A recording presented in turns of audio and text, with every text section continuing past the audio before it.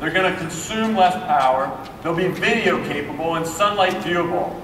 So what's going to happen is this new functionality will allow not just books and black and white text, but glossy full-color magazines to be online. Think about it, they'll be real time. So they'll be updated and with video and video advertising. All these things are going to be possible in there.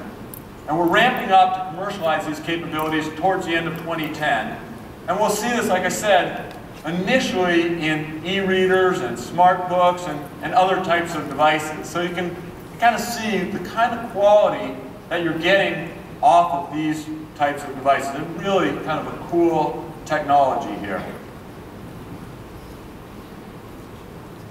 So you can see, for example, you're scrolling through the magazines, and then we can zoom in on them. You can see that it goes through the pages. There's a butterfly. Anyway, so it's really cool. You get the, you can actually see the video running on this stuff. Now, obviously, we're not going to be making these devices. This is really a demo, and we'll be working with partners, as I said. Okay, so we've talked about education. Now let's talk about another